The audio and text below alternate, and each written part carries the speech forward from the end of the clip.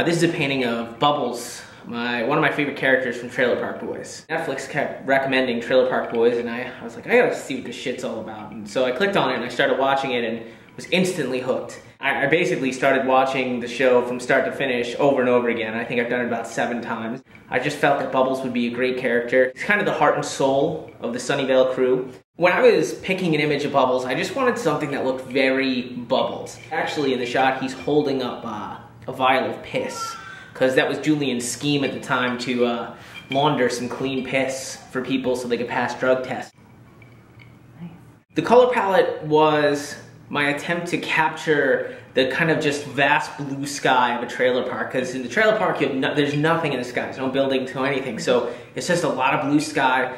And his face, I wanted it to be really hot, really warm. Like Bubbles is always getting really worked up because Ricky and Julian have them into some crazy antics with drugs and laundering money.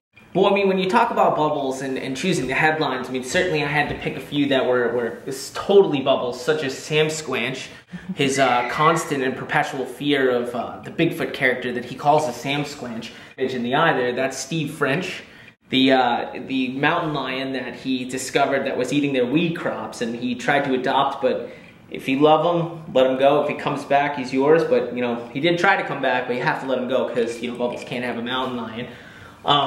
But yeah, Conky, obviously his alter ego, the puppet that was basically killed twice by Julian by being shot in the face.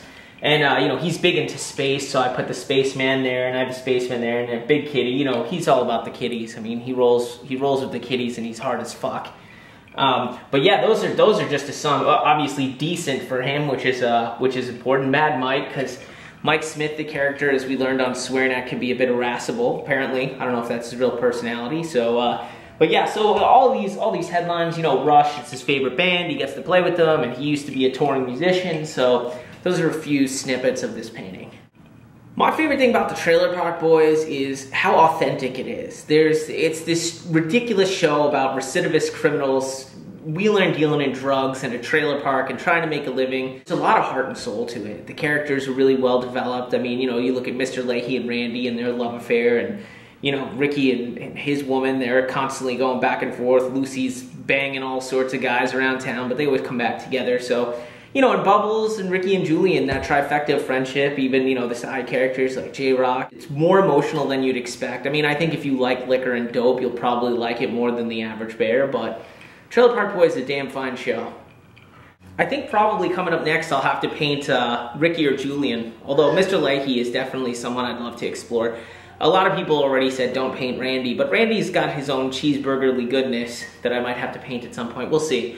I think ultimately I would love to be on the Trailer Park Boys. Perhaps the subplot could be, you know, maybe I go up to Sunnyvale and I set up my easel to do some painting, and I talk to Julian, and he says, how much do you sell these for? And I tell him, you know, I'm selling them for like 10 grand, and he comes up with a scheme where they could buy my paintings and then they could sell them through a gallery to launder their drug money. I would love to be on the show, obviously, even if I was just fucking around as one of the side guys and, you know, hanging out with Corey and whoever, but that'd be great.